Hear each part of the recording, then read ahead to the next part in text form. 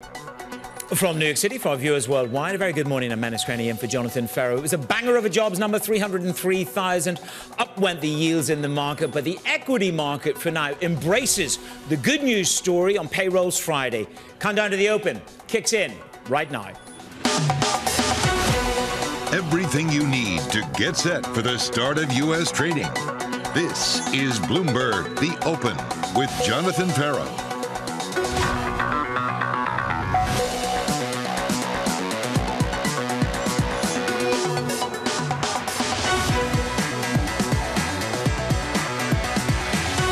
Coming up, it is another hot U.S. payrolls report. Treasury yields and the dollar spike on the data, and investors continue to adjust their rate-cutting bets. We begin with the big issue. It is Jobs Day in the USA, and another upside surprise. Bloomberg's Mike McKee is side by side with me. 303,000. Start of the day is...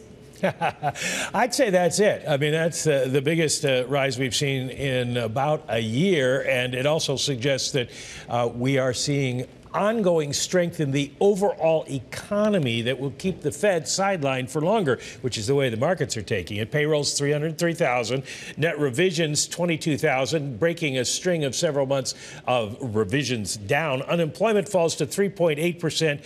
Average hourly earnings come in just about as expected, 0.3 and 4.1% on a year-over-year basis.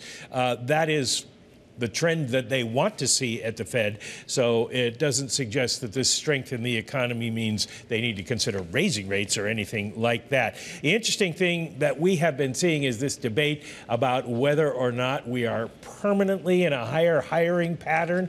When you look at non-farm payrolls, they've been over 200,000 for quite some time. And the Fed has said we need about 100,000 to sort of be neutral, to not have employment that is pushing inflation higher. So we're well above that, and we're not pushing inflation higher at the moment. So that suggests that we could see this kind of strength go on, which would have implications for monetary policy. Where were the jobs? Pretty much in the same places we usually see them. Healthcare up 72,000, government up 71,000. Construction was interesting. There was a thought because it was strong last month, it wouldn't be as strong this month, but look at the numbers, 39,000. And of course, as always, leisure and hospitality continues to add. This is the first month, Manus, that leisure and hospitality got back to the level of employment it had before the pandemic. And finally, the establishment versus household. There's been a debate about whether undocumented workers are taking over, are really filling in some of this labor force. And what people cited was the decline in the household survey for a couple of months. But now all of a sudden we had 489,000 people added to the household survey jobs number, which was even higher than the establishment survey payroll. So I'm not sure where that leaves that theory, but we can tell you that all of this leaves the markets thinking the Fed might not move till September. Well, they're certainly pushing that out in the swaps market, aren't they, Mike? The first rate cut now to September from July. It's been incrementally moving out through the week. The sage of Wall Street and BlackRock, it is Rick Rieder. Rick, good to see you. Jobs Day, here we are. It's justifiable to be cautious, prudent, patient. The Fed are right to give us that tone, given the backdrop of this jobs report. Agree or disagree? So I agree, but listen, I think when you step back, there's something really impressive going on here. Mike talked about it. We're bringing more and more people into the workforce, some through immigration. I'm a big believer in effective immigration, but you're actually putting more and more people to work because you're expanding the workforce. I've talked about it actually because of work from home. You're actually increasing the size of the female population in the workforce. Think about what this means if you're the Fed. You actually brought a lot of people in the workforce. You're hiring a lot of people, leisure, hospitality, healthcare, education, government, not as interest rate sensitive, those areas, leisure and hospitality maybe a bit. But what you're doing is you're growing the potential of the economy. And if you look at average hourly earnings, they actually didn't go up. So what's happening is you're expanding the workforce, putting a lot of people to work. And actually, you're not pressuring wages of any significant magnitude because you're expanding the workforce. Supply side story, pretty darn impressive. Can the Fed be more patient? Maybe, but you think about what's happening. We see this in all the data. Lower income people are getting hurt by some of this. Some of the demand function, the cyclical parts of the economy are under pressure.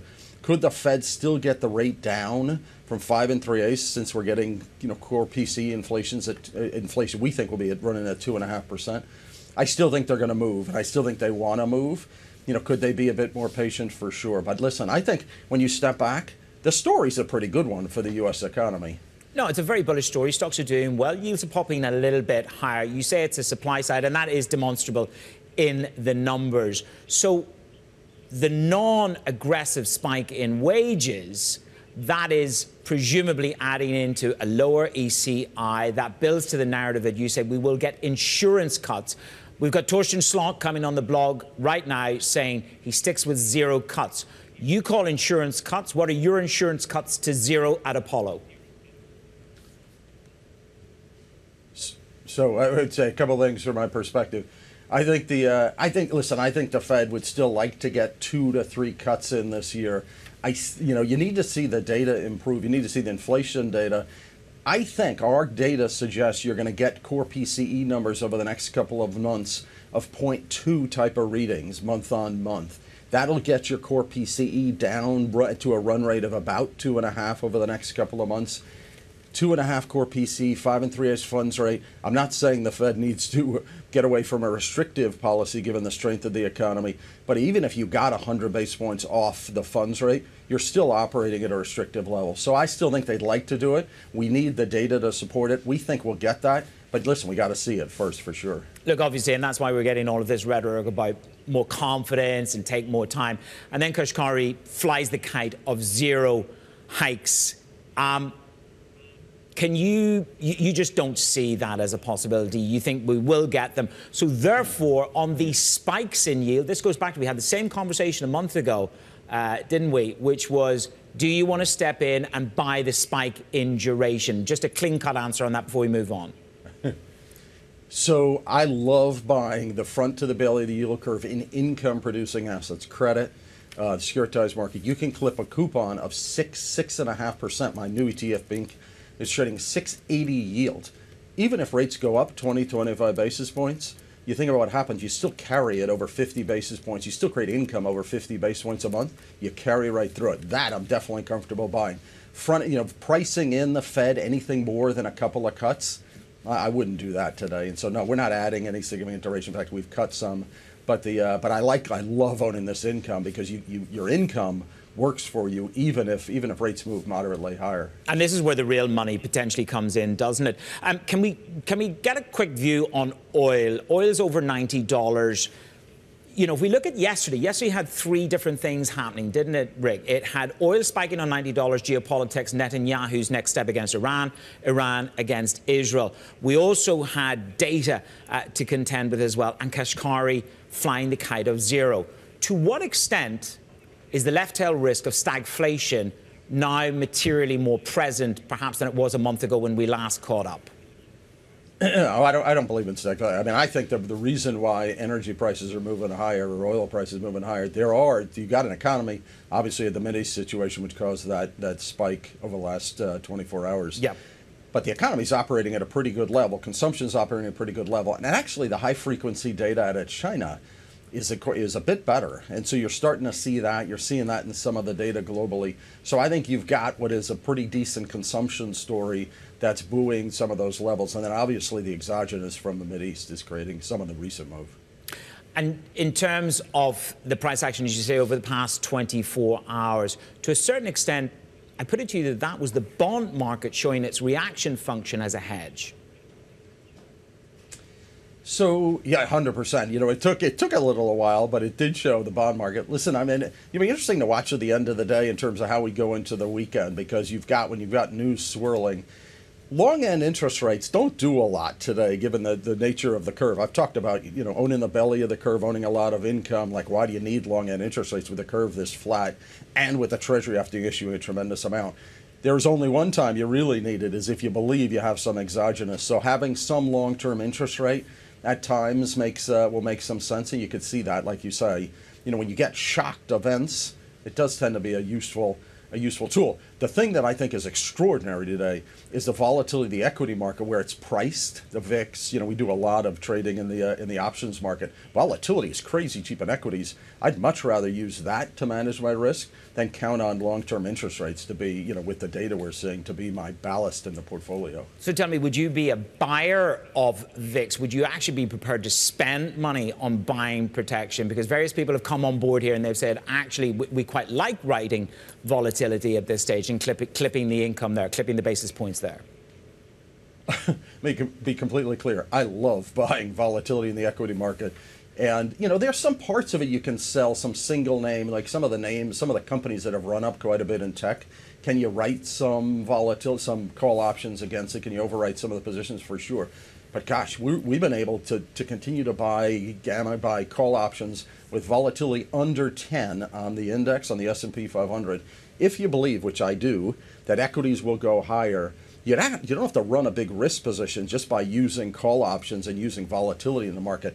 Rate volatility has been, I mean, think about, you know, we're talking about rates moving around. The 10-year note hasn't really moved a lot. Rate volatility is actually high. Equity volatility, I think, is amazingly cheap, particularly if you trade the underlying collateral, the delta. You know, if you think about what happened the last 2 days, you had the S&P 500 moved, what is it, we moved 100 handles yesterday, so 3%-ish, a little less than 3%. Like, I don't know. That's a pretty good. If you're not paying for the volatility and you can move your position around relative to it, I think equity volatility is really, really attractive. That'll be the line in 2024. I love spending money on volatility. That's definitely, we're supposed to be talking about bonds, and you and I have ended up talking about buying equity volatility. We're both going to get into trouble. Just to sort of close it off, the debate, we had Bill Dudley yesterday, of course, talking about where we will end up, and saying that essentially the Fed is wrong. The Fed's down there at, what, 275, and the market is at, 3.25, give or take, depending on where we are on the day. So where do you see that terminal rate? So, by the way, I actually don't think we're talking in different arenas around the dynamic that we talked about. If you can build a lot of income in a portfolio, this is nirvana in fixed income. If you can clip a 6.5%, you have some money to play with to buy some volatility, cheap volatility in the equity market. So I actually think they work hand in glove pretty well with one another. Listen, I think you have to assume the terminal rate. And, certainly when you hear Fed governors, Fed presidents talk about it, the discussion is a higher terminal rate. What I argue, we're going to see a lot around AI over the next couple of years. We're going to see a lot about how. So listen, I think you have to assume the terminal rate's a bit higher. Is it 3-ish? Is it around that zone? I think we're going to learn a lot in the next couple of years. And I've said, put money to work. Think about your investing with a 12-month time frame, because between AI, how U.S.-China develops, how elections go, we're going to get a lot more information to determine where we're going to be 2 years hence. And I'd rather make the decisions for what's going to happen in the next 12 months, 6 months to 12 months. Yeah, I think we will have a much clearer, we'll have a U.S. election under our belt with some clarity in terms of who might be in the White House. And that, Rick, of course, has got big implications on the fiscal trajectory for the U.S. Rick, good to have you with me. Rick Rieder there on the reaction to the jobs report. If you're just tuning in at 9:12, where have you been? 303,000 jobs were created and a participation rate that goes up. The opening bell is just over 18 minutes away. Abigail Doolittle is with me. Despite yields being higher, Manus, on that hot jobs report, we do have tech stocks in particular staying higher, including Netflix up 1.2%. This, of course, also as Pivotal has moved its price target to a street high of $765, suggesting 20% upside. Shockwave Medical up 1.7%. J&J is buying the medical device company for $13 billion. And then Tesla not joining in on the tech party. This on news that they are offering steep discounts on SUVs, piling up on big inventory, Manus. Abby, thank you very much. Coming up, payrolls Friday. We get the reaction from the White House. Annmarie Hordern sitting into the seat. She'll catch up with the acting Labour Secretary, Juli in just a moment. That conversation not to be missed on Bloomberg.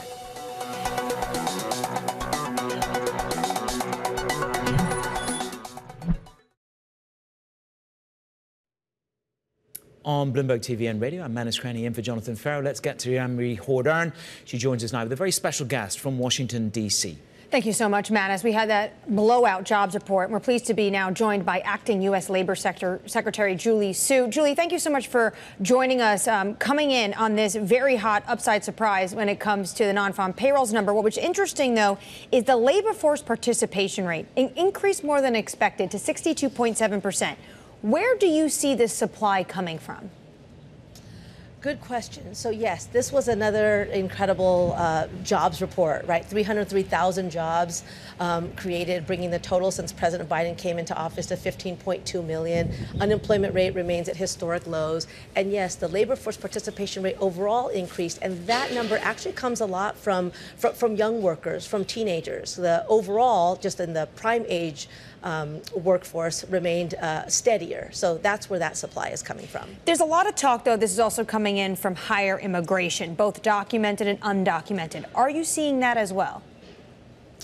So our numbers demonstrate that that particular data point is coming from young workers, but certainly, a positive economy, a strong jobs, situation is good for all workers, immigrants included. So we are certainly also seeing, immigrant workers and native-born workers really be part of this overall story of growth that's much higher than expected, not just this month, but over the last several months. Jay Powell talked about this earlier this week. He didn't want to get political when he talked about immigration policy, but he said he wants to call the strikes and the balls of how he sees it, which is more immigration, creating a bigger economy with more capacity instead of a tighter economy. Is that what you see, a growing economy, maybe because of this influx of immigration?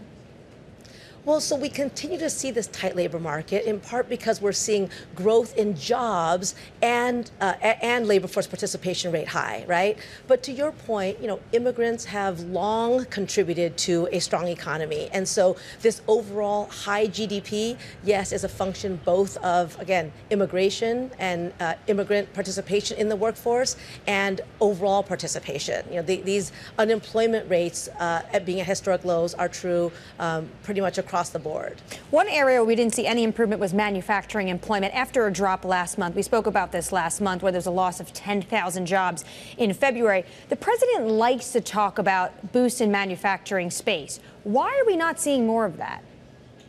Yeah, that's right. So we've seen about, over 700,000 jobs in manufacturing created since the president came into office. This last month, we saw one of the industries of large growth was in construction, especially specialty construction. So these are carpenters, these are electricians. And so there's building going on. And you got to, build the factories before you have people working in them. And so we've seen steady growth, but the manufacturing kind of follows the construction, and this is a moment of historic investments as part of the president's Investing in America agenda in both of those industries, and 2024 will continue to be a big year in manufacturing. But Julie, when you look at the blue wall, Wisconsin, Pennsylvania, Michigan, these three key industrial swing states, a collective 39,000 fewer people are working in manufacturing than 5 years ago. Where are those manufacturing jobs going? And how uneasy does it make you that the blue wall is losing key manufacturing jobs? So the president's been very clear. We are going to make things in America. We've invented them here. We should be able to make them here. That is part of the truly unprecedented investments in industries, including in manufacturing. I've been to Michigan, I've been to Wisconsin, and we're seeing working people in apprenticeship programs that are bursting at the seams. We're seeing people talk about a sense of security, about a career that they're now going to have that they didn't see possible just a few years ago. So that's the trend. The numbers don't lie. The numbers reflect that also. And again, we're seeing them in construction, which had really big growth last month, and we will continue to see growth. Again, there's sort of one has to come before the other, and manufacturing is an area of big investments and under President Biden, and I trust that those numbers will be reflected as we go forward. Right, but less people have been working there since 5 years ago in those three states. Where are they going? Yeah, so, we're not afraid to tackle hard problems, right? And one of them is to reverse the trend that you're talking about. There was a long time trend before President Biden came in of manufacturing moving overseas. The president said very clearly, not on my watch, not anymore. That's a function of wanting the jobs to be here, wanting them to be good jobs that provide a pathway to the American dream, but also about a resilient supply chain. It's about our national security. And so all of those are part of the vision that he came into office with. And frankly, the growth that we've seen over the last 3 years was not promised. Most people said it could not happen. And across, again, all industries, there has been growth, much of it returning to pre-pandemic levels, right? We're talking about hospitals and healthcare. We're talking about local education. Local education returned to pre-pandemic levels for the first time this past month. And we will continue to see growth in manufacturing, not by accident, but because of the investments in the Investing in America agenda. The unemployment rate, 3.8%. It's been lower than 4% for more than 2 years now, but that's not for everyone. The report shows unemployment rate for Black Americans increased in March. Why is this moving in the wrong direction for Black Americans? So we pay very close attention to that. Again, if you look at the trends over the last 3 years, the Black-white unemployment gap is at also historically low levels. That's because the president has also been very clear. We are not going to build the economy we want if we leave anyone behind. And so a lot of our work at the Department of Labor has been focused on making sure that there are apprenticeship programs, pathways to good jobs in all communities, including in the Black community. We did see an uptick. That the Black unemployment rate there was primarily for Black women. So we're keeping a very, very close eye on that, and we'll continue to work on closing that gap between Black-white unemployment. Acting Labor Secretary Juli Su, we thank you for your time this morning. Manus, really a blowout report. That unemployment rate for the president is going to be something certainly key. They love to tout this statistic that for more than 2 years now, it's been under 4%. Swift avoidance there, of course, in terms of answering where have the jobs gone in that blue wall, which, of course, we did the polling in that recently with the Morning Consult poll. Annmarie Hordern there with the acting U.S. Labour Secretary Juli Su. Coming up, your morning calls. And a little bit later, Annmarie and I will catch up with the Deputy Treasury Secretary, Wally Adeyemo, joining us both to discuss the payrolls report, Yellen's trip to China. That's on Bloomberg.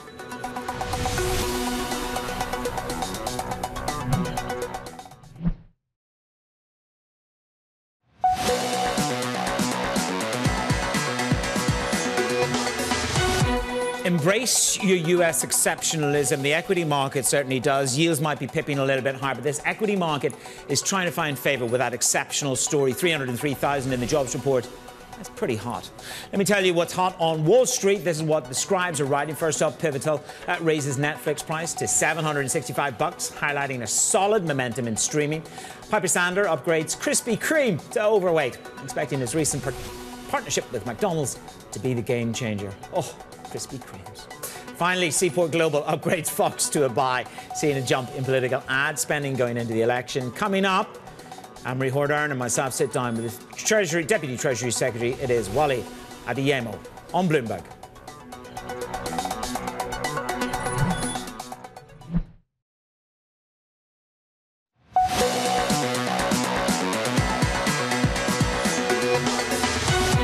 The American economy is vibrant. 303,000 jobs were created.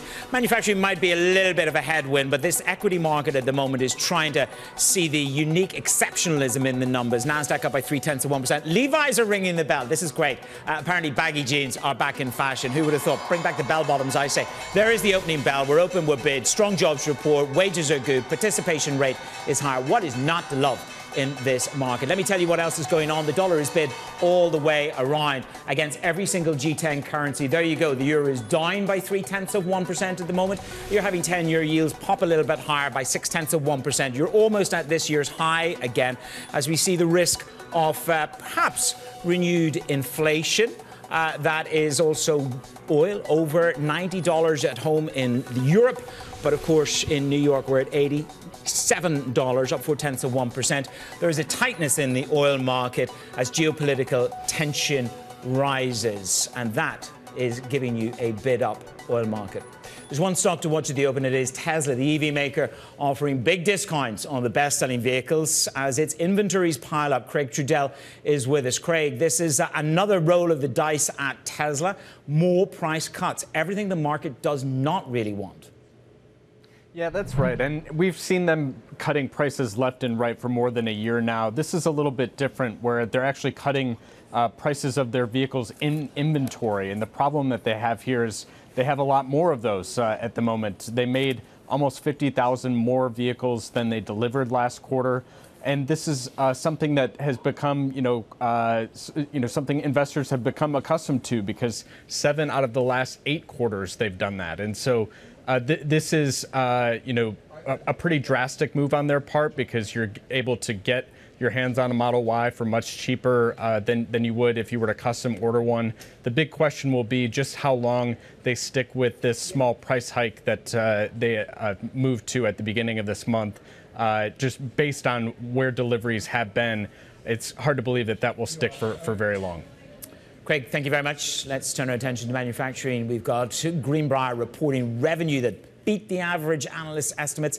Abigail Doolittle has the detail. Abby. Investors really liking this report, Manus. The stock up 9%, its best day in almost a year. And this company, of course, is a supplier of equipment and services to freight transportation markets. They beat both top and bottom line estimates, 20% better on the bottom. That was $1.03 in adjusted earnings. They updated their guidance to a range that is above what was expected. Now, this stock up more than 70% over the last year. Even so, valuation still attractive, trading at a forward PE of about 13 times. That's at a discount to the group. There is a 6.2% short interest, Manus. So I think on these good results, today's pop up 7.5% right now could be a bit of a short squeeze. Okay, well, we'll leave it there. Abby, thank you very much. Flip over to tech. Now, Apple have laid off more than 600 employees. It's part of a set of decisions to end the car project and the smartwatch display projects. Ed has the details. This is a residual, Ed, really, isn't it, from a strategy pivot? I'd call it a size and scope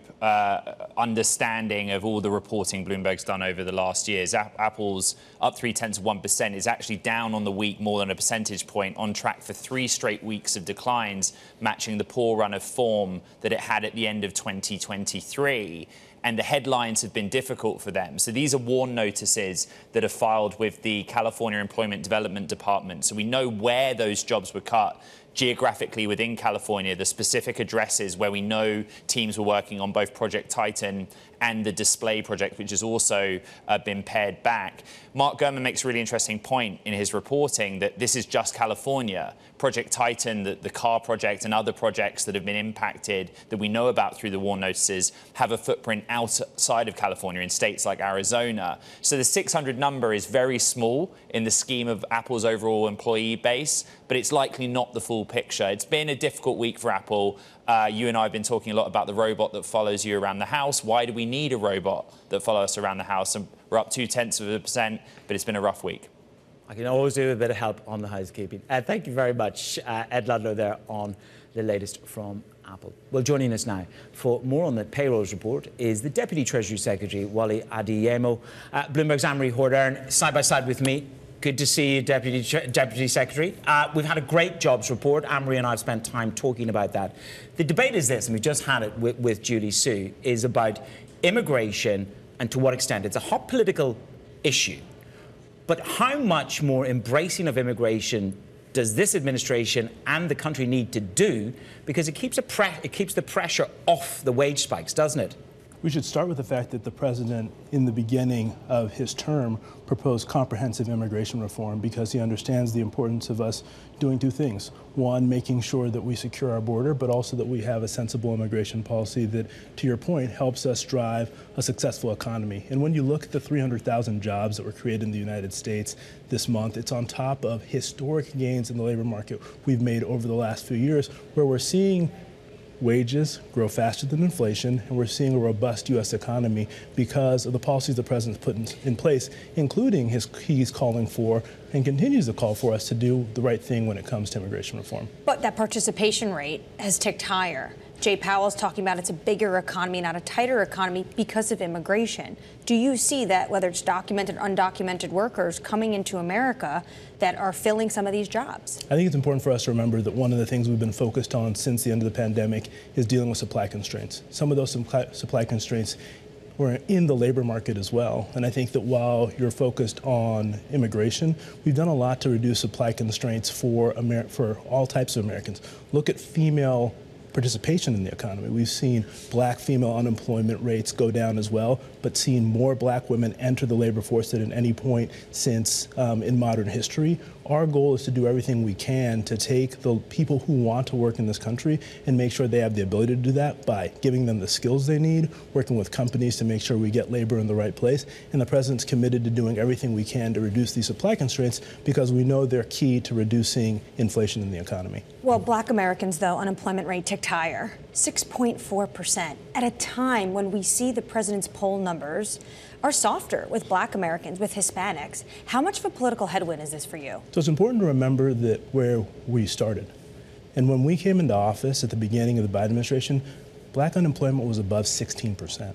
It's come down to historic lows, and I was in the Obama administration, and it took us years to see unemployment come down during the great financial crisis, and we've seen far faster movement there. There's more work that we need to do, but in addition to seeing unemployment rates reduce, we've seen historic gains in terms of the starts of black small businesses and small businesses run by people of color, which have been historic in our country's history as well. So our goal is to make sure that we do everything we can, not only to create well-paying jobs, but to create opportunities for people to build wealth by creating things like small businesses. And what the president's made clear is that we know the job isn't done. We've got more to do, and we have an agenda that it allows these small businesses to get access to two things they want: capital and customers, which are key. Let's pivot to Janet Yellen. She's touched down in China, and to a certain extent it plays to some of the themes that you've just laid out, which is about making American jobs real and good for the economy. What is a tangible success from this trip for Yellen? Let's start from the standpoint that Secretary Yellen's going to China from a position of strength in the U.S. economy. Our economy is growing faster, it's more competitive than any economy around the world, and the reason for that is because of the policy choices that we've made. And success for the Secretary is to explain to the Chinese that the policy choices they're making today, which are leading to overcapacity, are not only not good for the global economy, it's not good for China's economy.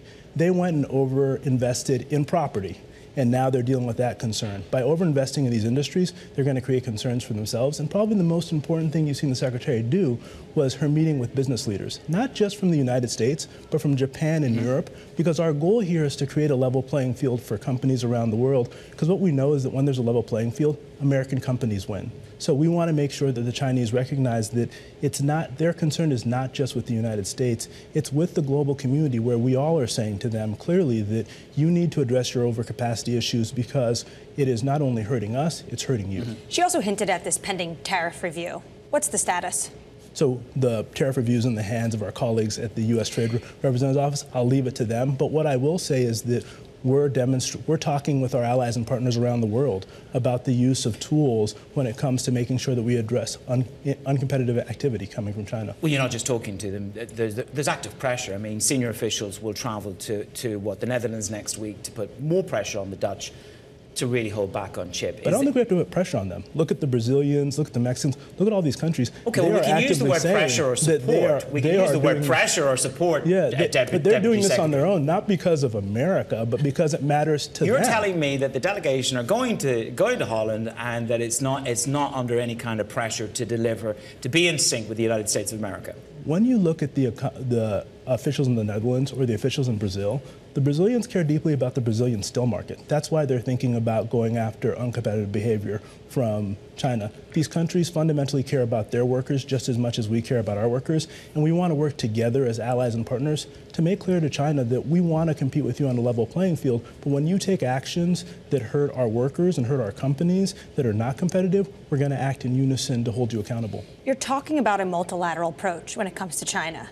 Yet at the same time, the president has announced his opposition for the Nippon Steel deal. The Japanese have come out and said, actually, this means that we would be united against China. Which is it? Our goal is to work closely with our allies and partners to build a global economy. But not at the expense of union jobs? That works for all of us, including building jobs in all of our economies. Fundamentally, we just did a deal with the Japanese, that allows us to work together to build a clean energy supply chain, the critical minerals agreement with Japan.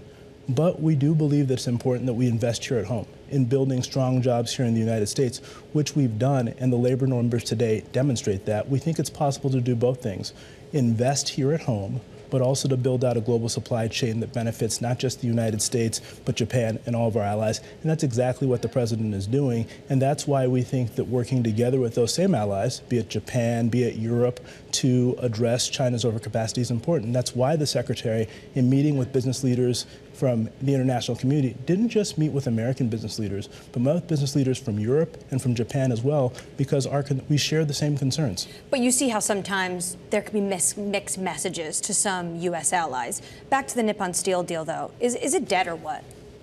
I'm not going to comment on a private sector deal. That's not my role. What I can tell you, though, is that we're very invested in building a domestic steel industry that can supply the investments we're making here at home, which include the Bipartisan Infrastructure Act, the Bipartisan Chips and Science Act, and the IRA investments that are happening here.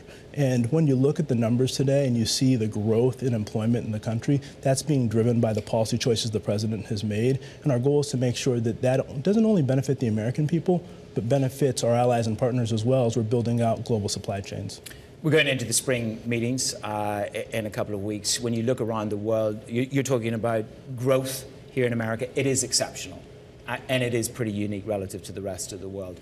As you go into these spring meetings... I think the thing we don't talk enough is that the reason that growth is happening is because of our outstanding companies here in the United States, but because of the policy choices we made in the United States that are different than policy choices made in other countries and the president's agenda. And I think our goal has to be, as the spring meetings happen, that we drive a message to the rest of the world. The growth, to be fair, is driven in part by stimulus, and it is driven by part the lasting effect of the COVID stimulus on the consumer. So that is a policy-driven, let's say, recovery relative to the rest of the world.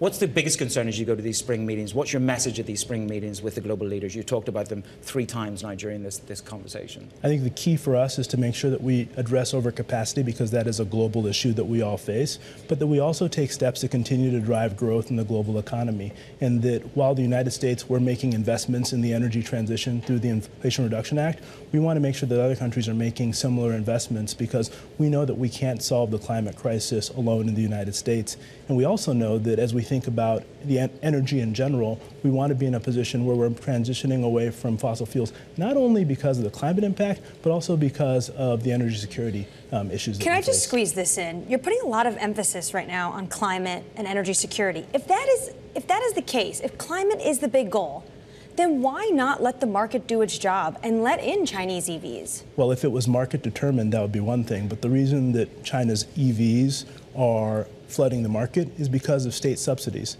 And fundamentally, one of the things that we learned from the pandemic, but we also learned in general from geopolitical situations, is you don't want to have one supplier of any one good.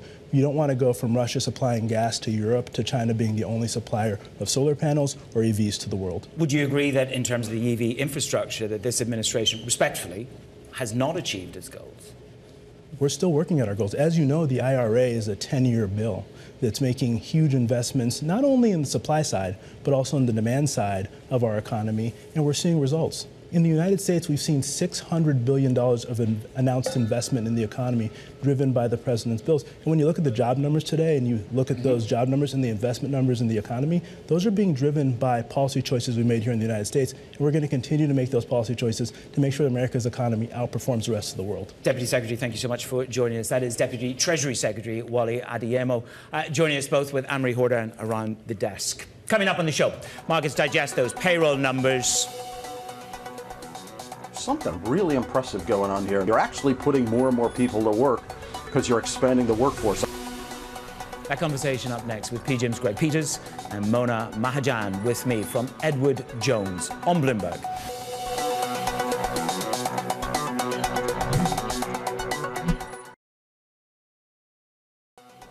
This is Bloomberg's The Open. I'm Abigail Doolittle. You're looking at a live shot of the principal room. Coming up, an interview with Levi President and CEO Michelle Gass. That's at 11 a.m. Eastern and 4 p.m. in London. This is Bloomberg.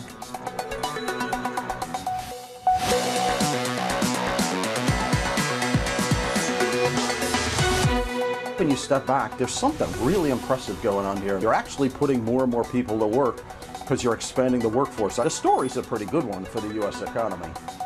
It is another blowout payrolls report. Let's discuss that and the implication for markets. My guests, Mona Mahajan of Edward Jones and PGIM's Greg Peters.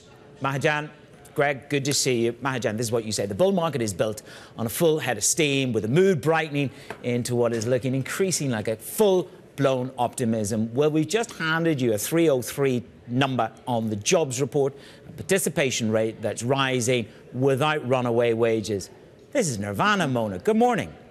Good morning. And yeah, you summarized it well. Look, this is giving whiffs of a bit of Goldilocks here. You know, not only did we get the 303,000 number well above expectations, we are now looking at an unemployment rate, 3.8%, 26 months in a row of sub 4% unemployment in the U.S. We haven't really seen that since the 1960s. And then, of course, all of that may have been worrisome if we saw that wage gain figure actually tick higher, if all these new jobs created were leading to higher wage growth, which would lead to higher services inflation. But what we are seeing, in fact, is a moderation in the wage gains. On a month-on-month basis, we're getting 0.3%, but an annual basis, 4.1% is a tick lower from the 4.3% we saw last month. So the trend is in the right direction. The Fed is certainly watching the wage gain figure closely, as well as it has a direct implication in the services inflation figure. More broadly, I'll just add that it does feel like there's better supply and demand, as the Fed has been noting too, in the labor market here in the U.S. We are seeing an uptick in participation, and we're seeing a downtrend in the number of job openings. So less demand, more supply, which is creating this kind of gradual cooling in the labor market that we wanted to see. Mona, stay with us because we've got Peter with us. Now, Peter, I know that, to quote you, I've become officially exhausted from the non-stop Fed speak that we've had. So, you know, here we are. We've got a debate now. We've got really, really strong numbers again in this jobs report. Kashkari flies the kite of no interest rate cuts. To what extent is this equity market in the United States of America exempt from rate cuts? Does it really need rate cuts? And does it need rate cuts to run higher? Well, I don't think it needs rate cuts necessarily. But, you know, if you look at real rates, if you look at the scope for moderating rates, it's around being less restrictive, right? It's not about being accommodative. And I think that matters and matters a lot. So you're looking at real rates at 2%. There is scope for rates to move lower. So our call all along has been 50 to 75 basis points. I think that's, you know, still very much in play. But if you look at, you know, kind of dissect the options market, what you're seeing is this probability of rate hikes, right? And so just roll back the clock. You know, earlier this year, it was almost a foregone conclusion that you'd get 50 in March. And now we're talking about pushing it off, and even the prospect for rate hikes. But bottom line is, it's about the data, and the data are really strong. That's why I keep saying tune out the Fed rhetoric, because we're just following the data, right? It doesn't matter what they say. It matters what the data comes in. And I think that's the important thing to focus on. And that data has already pushed one full rate cut from July into September. So again, the market is ahead of the Fed, and that gap is widening. Again, there is this differential between the two. You mentioned the word rate hike there. Do you see any tail risk of a hike, or is that just market conjecture and media spec? I do. I mean, there's always a risk. I would say in most investors' mind, it was a zero probability, and I think it's closer to a 10%. And so as the data comes in strong, as the labor market continues to chug along, yeah, wages have moderated, but they're still at a very high level. That is the key to kind of the future inflation outlook. There is that prospect. So I don't think it's off the table here. So the economy is strong, and I think investors need to look at why the rate behavior is the way it is, and it's because of stronger growth and inflation that's actually, you know, still above trend. Mona, for you, there is this broadening of risk on the equity side. I look at the energy market, and the energy market is juiced because of heightened geopolitical risk and tight, potentially deficit markets. Your breadth that you're going for in energy, does that endure? Will you add to that? And are you concerned about the events in the past 24 hours that will indeed embolden the energy component of this market? Yeah, I think broadly our call on market leadership broadening beyond large cap technology here in the U.S. is driven by the fundamentals around earnings growth. We think will broaden this year beyond just, the large cap technology or growth parts of the market. We should see other parts of the market, including energy, financials, industrials, materials, sectors that actually benefit when the economy holds up and even reaccelerates, which we think could be the potential outcome, especially if inflation cools and the Fed starts thinking or signaling rate cuts by year end. That's an environment where the consumer will start picking up as well. So we do think this broadening of market participation will happen, and it's starting to show some signs of life already. We have seen sectors outside of tech have leadership in the first quarter of 2024, and we've also seen areas like mid-cap stocks pick up as well. To your point on the geopolitical tensions, typically those do manifest through the oil and commodity markets, and that's exactly what we saw yesterday. And really over the course of the last few weeks, but certainly came to a head yesterday when there was an escalation in geopolitical tension. We saw an escalation in WTI, oil commodity prices. That actually weighed heavily on stock markets and sent bond markets into kind of flight to safety mode. So, we'd say the geopolitical tension is actually something that, we are still hopeful that we get a de-escalation rather than a re-escalation. That's the better outcome for the global economy.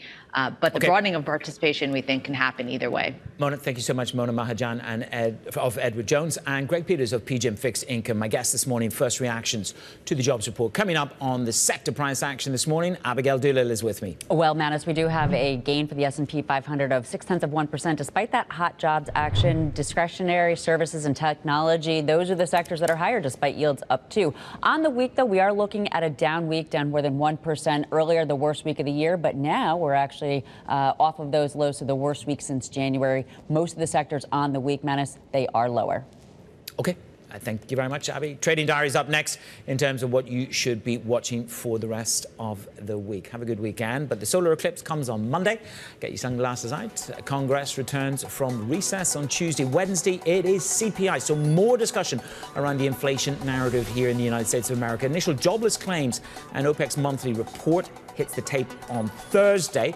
And that oil market is on fire at the moment, quite literally lit up. Finally, the big bank earnings on Friday. JP Morgan, Wells Fargo and Citi all post results. That was your countdown to the open for this week on Jobs Day. 303,000 jobs delivered without a serious blow higher on the wages. Bonds are spiking a little bit higher in terms of yields. Equities remain robust. Good morning from New York. This is Bloomberg.